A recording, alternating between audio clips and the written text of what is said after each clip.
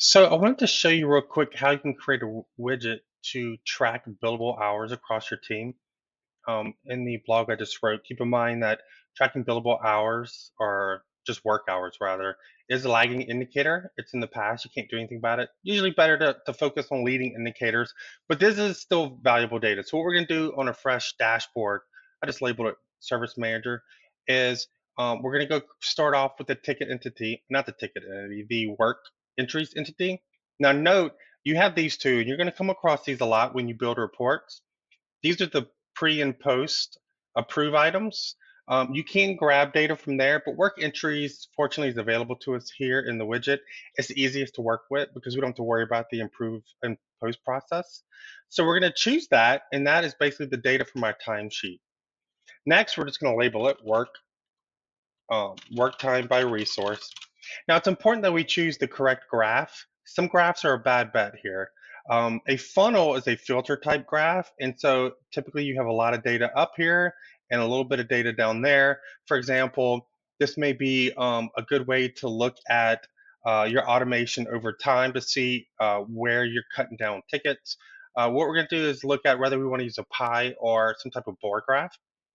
A pie chart is good visually. However, if you have a lot of technical resources, a pie chart's not going to work well because you start to have like a really difficult time in looking at all the different resources or text that you have in it. So since you can have an arbitrarily large number of texts, you may have 5 or 500, it's better to do a bar graph. And so what we're going to do next is look at what we want to report on. Obviously, our count of work entries um, is going to give us the number. The problem with this is if I do a 4 hour and a 2 hour, that's 6 hours of work, but two time entries. That's not going to be correct. So we're just going to do worked hours. Notice it automatically does sum, or we can do an average. We want the sum here. And by the way, average is going to be really good if, for example, you're comparing people within the same tier on a certain class of tickets. Sum is just if you want to see how much work output you're getting from a team as a whole. So the next thing is we want to make sure we group the data. Now I'm going to show you a problem real quick and then we're going to solve it. So we're going to group it by the resource and then we want to do the time range.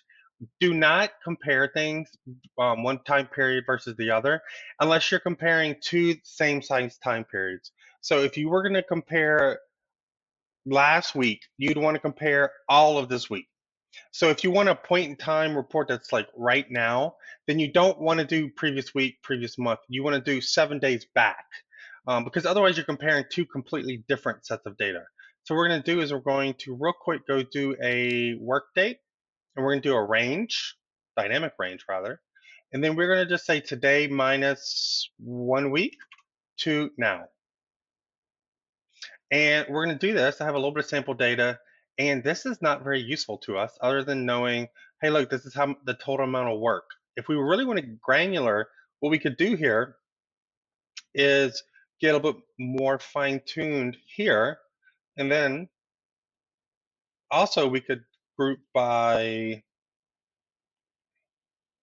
notice you can do it by the day, the date of month. But what's nice here is it lets you group and uh, break up this chart by certain days. You could see that your resources tend to do more work on Wednesdays versus Thursdays, for example. That's how you would break that out. We're going to leave it here, though, just so you can see this is how you can see the difference between these two resources. In the past week, and I'll tell you, it's actually really nice when you do here, when you do your names so that it's clear right off the bat. So work time by resource by week. Now we can compare these resources. And if I had sample data for 20 texts, we'd have 20 texts here. And this should be providing exactly what you're looking for. I hope you found this helpful.